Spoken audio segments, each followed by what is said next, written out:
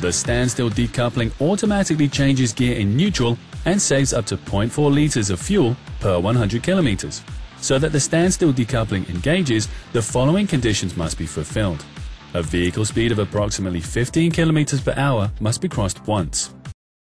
The driving program C or E must be selected. In vehicles with 4MATIC, this also functions in the program S.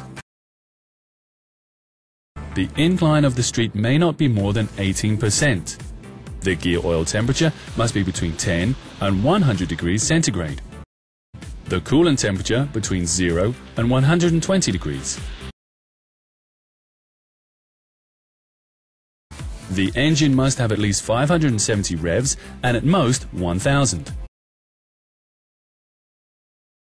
Once these conditions are fulfilled, the standstill decoupling engages when the driver brakes the vehicle with at least 250 Newton-meters of brake torque and brings the vehicle to a halt.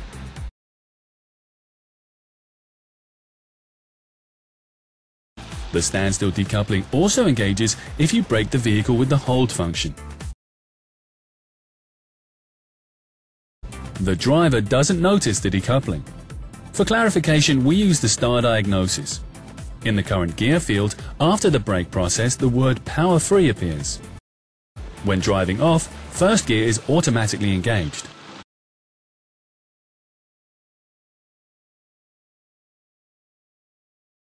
The standstill decoupling, a blue efficiency technology which helps to save fuel and the environment.